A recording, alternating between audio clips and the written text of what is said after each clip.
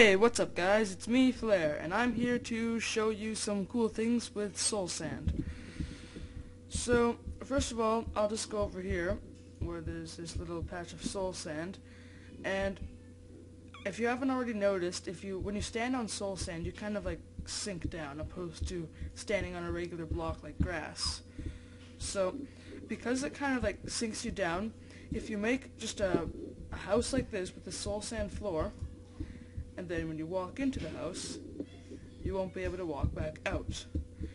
And I don't know if this is like a glitch or a bug or what it is, but it is kind of a neat thing for like trapping people or whatever. So it doesn't work if there's a soul sand block right here though. There has to be another block over it, otherwise you can just walk through.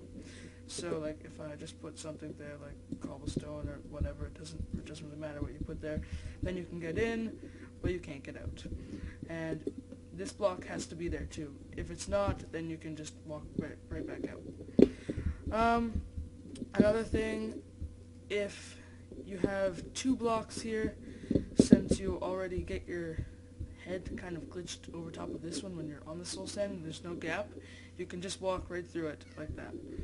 So the trap no longer works.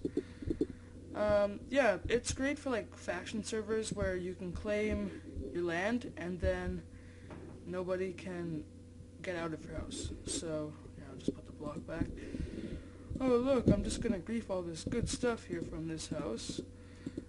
And then I will be trapped. And I won't be able to get out. Of course, the trap doesn't work if you can just warp to spawn or whatever, but otherwise it's pretty good, because then the person will never be able to get out as long as the land's cleaned and they can't break out either.